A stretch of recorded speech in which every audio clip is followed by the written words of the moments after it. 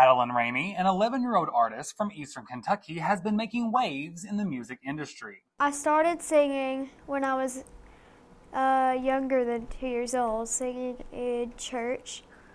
And when I was 5, that's when I auditioned for the Kentucky Opry Junior Pros down at the MAC. Ramey has been a familiar face at the Kentucky Junior Opry Pros at the Mountain Arts Center for 7 years, where she has been exploring various genres and honing her performance skills. You know, all genres for me are just, I love all genres because I've sang just about all of them in the Kentucky Opry Junior Pros.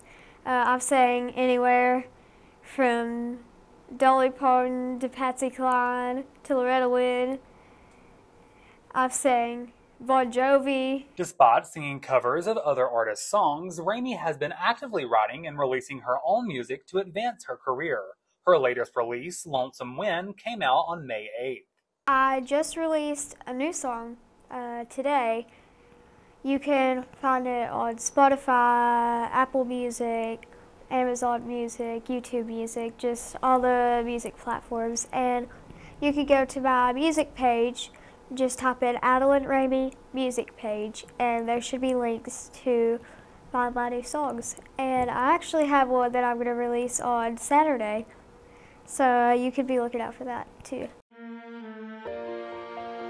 Cancer. It's a very scary word.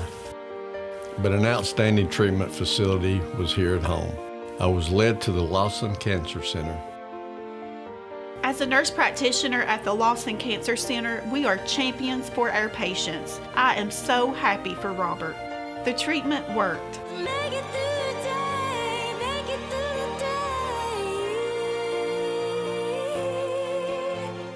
Ramey recently had the opportunity to share the same stage that so many artists have graced, such as Elle King, Brandi Carlile, and even Leanne Womack, at the Woodsong's Old Time Radio House at the historic Lyric Theater in Lexington, Kentucky.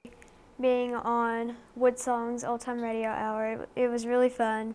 She is a busy songwriter and performer, and although she has achieved much success, she still has many short-term and long-term goals to pursue. You know, ever since I was really little, I've said I wanted to be on America's Got Talent,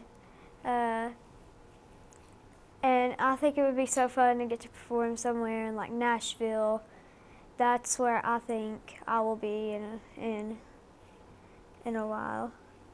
Last summer, Ramey visited Nashville, Tennessee, and got a glimpse of what her future could hold. We had a tour of the Ryman Auditorium, and then also I got to go take pictures in the circle, and we got to be on the stage, and it was just so cool. And you know, to think, hey, maybe one day I'll get to sing here.